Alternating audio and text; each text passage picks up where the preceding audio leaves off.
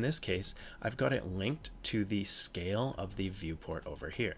So if I select this viewport, you can see in the bottom right here, it is at a scale of 1 to 100, and that is being pulled into this scale text here.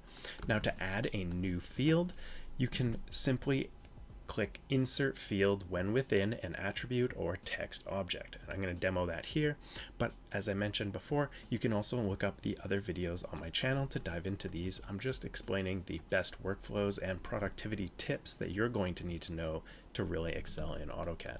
So for our example here, we're going to use this tab text here to pull the drawing title from. You could also use this for, say, a drawing number or another variety of reasons, but in our case we're going to pull this text into this title. So we're going to double click our multi-text or M text here, select the text that's already there and delete it, we don't need it.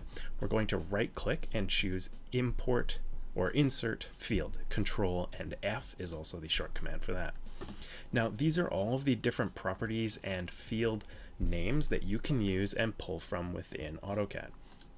Each category is going to have a variety of different options. For us, we want the other category, and we're going to use system variables. These are things within the drawing that you can pull information from and insert into your drawing.